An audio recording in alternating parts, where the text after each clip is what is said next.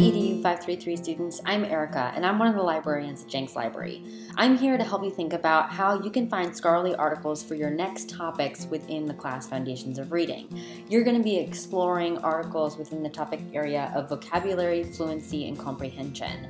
In the previous video that you have access to, Finding and Searching Library Databases, which I highly encourage you to watch if you haven't already, you learned how to select databases at Jenks Library, where those are located from our homepage, and also how to construct a search string when you're trying to find information on a particular topic. This video is going to walk you through a few specific things about the topics that you have upcoming in this class and some nuances to searching that I hope to help you out with. Let's head over to our library homepage so I can show you some of the tricks that I often use when looking for articles for your upcoming topics. Alright, so now we are on the library homepage, and this should hopefully look familiar to you. To get to our library homepage, go to www.gordon.edu/library. And remember that all research within Jenks Library begins and ends on our library homepage. So a quick review.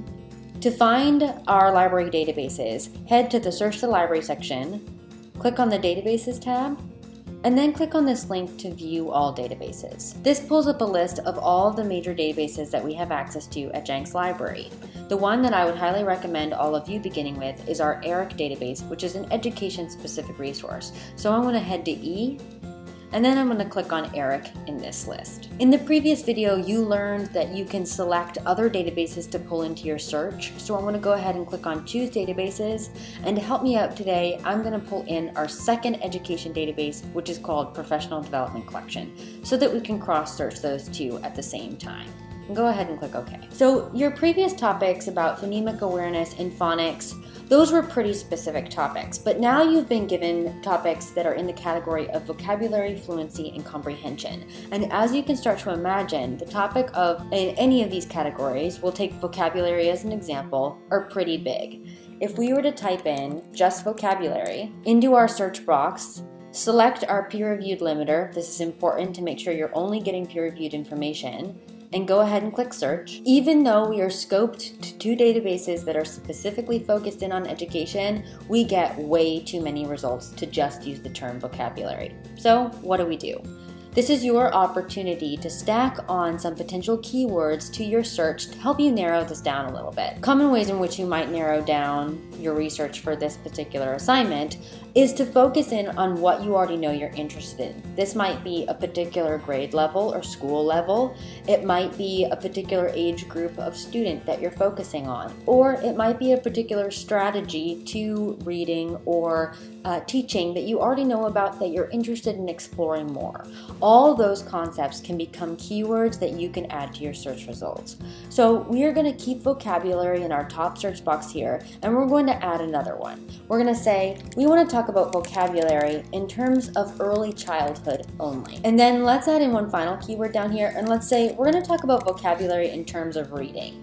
You could get much more specific with this. Exactly what do I mean by reading here? Do I mean reading comprehension? Do I mean reading how it helps develop someone's vocabulary? There's a lot of different avenues that we can go with this, and use what you're learning in your class to help you decide what keywords you're actually going to enter into these fields. But we'll start with this for now. So now let's go ahead and click search again, and notice how our results changed. We dropped from over 100,000 results to almost 2,000 results.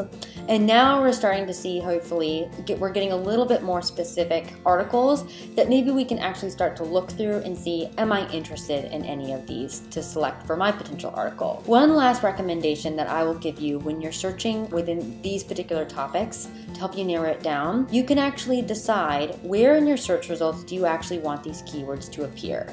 So let's say that this term vocabulary was a particularly important concept for us. We can say in this little select a field drop down, I want my keyword vocabulary to appear only in the title of the articles that I'm looking at. So in this case, it's going to appear in these blue links here. These are the titles of the articles. So now let's go ahead and click search one more time, and notice again how our results change. We went from almost 2,000 down to 500.